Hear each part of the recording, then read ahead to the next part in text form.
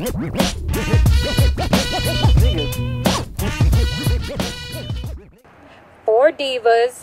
divas who participated in Real Housewives of Atlanta.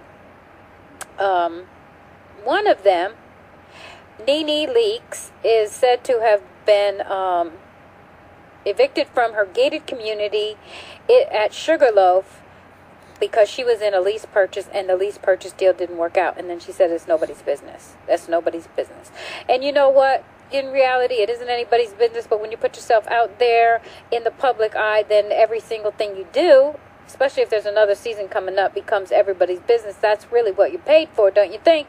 I heard that 3 of the 5 Atlanta housewives did not own their houses. So, if in fact these Atlanta housewives were supposed to be putting themselves out as all the rich and famous of Atlanta, how can you not even own your own house? I don't understand that part.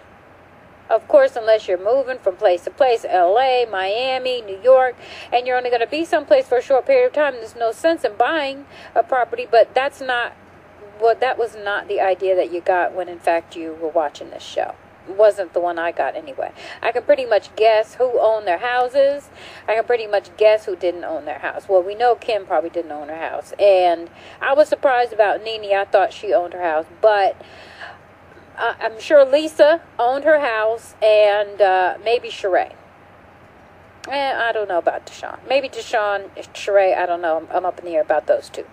Anyway, I thought that was a little interesting tidbit. I thought it was that was not, to me, a good depiction of women in Atlanta, elite or otherwise.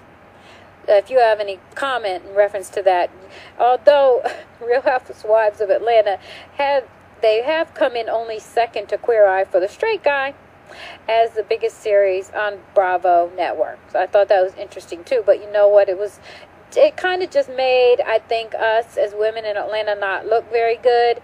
And I just can't deal with drama. Just no drama. I'd walk away from you first, then deal with any drama. So to get paid to have all your dirt and drama put out on the street, and to me, just it's not the best idea. All right, well, there you go. Little tidbit of information. Overall, I like Nene though. I think I love someone down to earth, straightforward. I don't care how you come out of your mouth, as long as you're honest and straightforward. I admire that more so than fake and phony and putting on airs. Can't deal.